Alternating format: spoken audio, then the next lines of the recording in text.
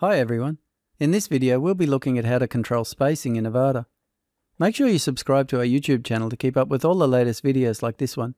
And if you don't want to miss one, click the bell icon to get notifications of all new videos on our channel. Okay, let's begin. One of the first things to understand when trying to take control of spacing on your website is the difference between margins and padding. Simply put, margins are the space around the outside of elements between one container, column, or element and the next. Padding, on the other hand, is the space around the internal content of a container or column. This diagram should clearly illustrate the concept for you, but if you want further information, I have linked to an article below the video. There are also other types of spacing we can control throughout Avada, like column spacing, letter spacing, and line heights, etc. But in this video, we will mostly be focusing on the main ones of margins and padding. There are many places to control margins and padding in Avada. Let's start at the highest level and work our way down. At each level there are options that control spacing, so let's start by looking at the global options, then the page options, and then down into the containers, columns, and the individual elements. In the global options there are several settings that directly affect spacing throughout your site. If we start at the very top global options tab, Layout, we can see several.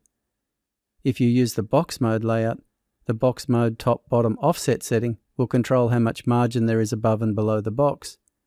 If you use the wide layout, the page content padding option will control how much padding there is above and below your body content, under the header and page title bar and above the footer. If you use the 100% width page template, there is a setting called 100% width padding to specify how much left and right padding there will be on content that goes full width. Further down, options like the Sidebar Gutters control how much space there is between the body content and the sidebar. There are spacing options like this littered throughout the global options, way too many to cover individually. There are also many elements which have global options for margins and padding. These are found under Avada Builder elements and the individual elements.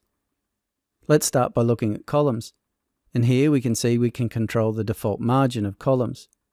And likewise we can control the default padding of containers for the various templates.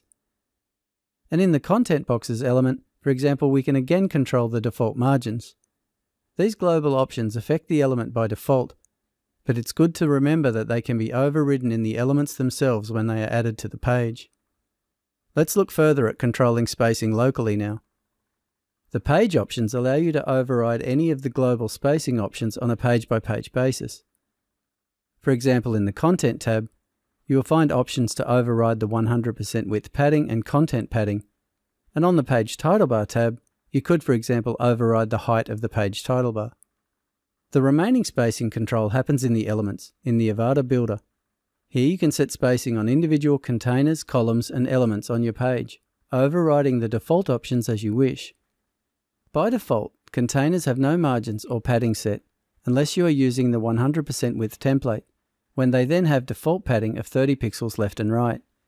You can of course adjust these settings on a global or a container by container basis. Let's look at an example on the Caterer demo here. If we edit this top container and head to the Design tab, we can see there is 0 pixels left and right padding, which is overriding the global default of 30 pixels, as this page is using the 100% width page template. This column as well has 0 pixels bottom margin set, which overrides the usual column default of 20 pixels. The next container down, a global container as we can see by the pink color, has 100 pixels top and bottom padding set, and as there is no left or right padding, the default of 30 pixels is used. If we scroll down to the Catering Services container, we can see that this container has both 100 pixels margin and top and bottom padding set. In Avada Live, margins are always shown in purple and padding in blue. You can add values into the fields on the sidebar in either pixels or percentages, but you can also just drag the margin and padding handles if you prefer. Please see the Adjusting Margins and Padding in Avada Live video for more details on how these handles work. So then we come down to the element level.